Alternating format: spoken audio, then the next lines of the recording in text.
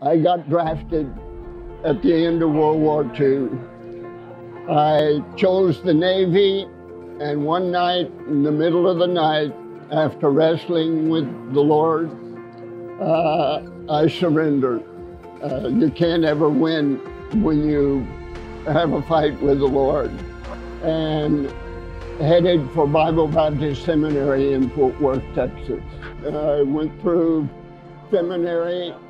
J. Frank Norris, Fred Donaldson, Noel Smith were my professors in school. And William Carey's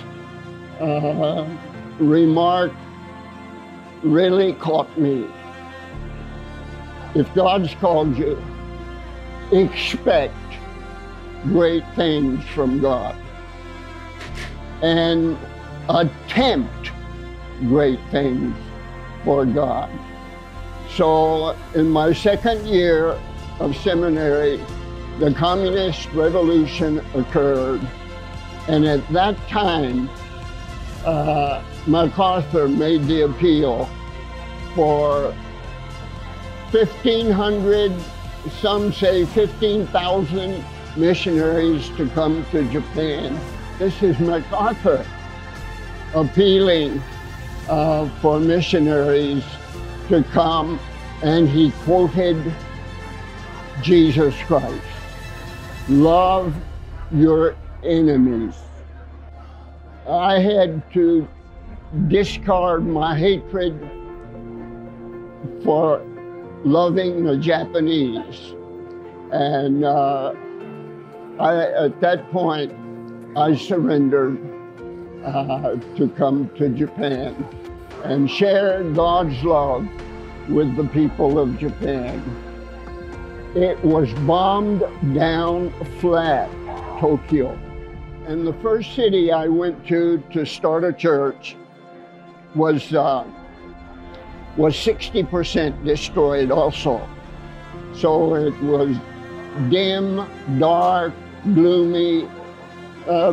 Nobody had a smile on their face. It was a very depressing time when we arrived in Japan. They're beautiful people, especially when they find Christ.